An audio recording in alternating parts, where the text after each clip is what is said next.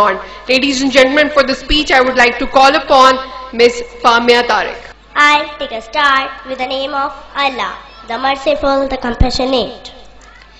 23rd March, the day of destiny. In the life of Pakistan, 23rd March closed not only as an historic but a history-making day. Meeting in the shadows of Badshah Mosque, the Muslim League resolved that no plan would be acceptable to the Muslims unless it is designed on the basic principles.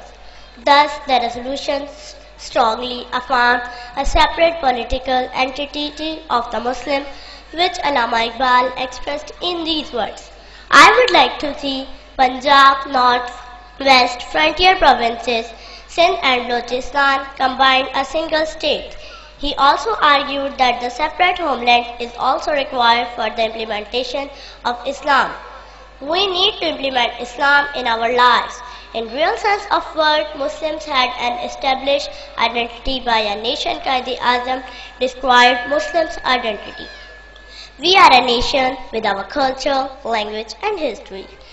In short, we have our own outlook of life. We are a nation. The movement started and it did not take rest until it achieved its goal, a separate homeland for the subcontinent called Pakistan.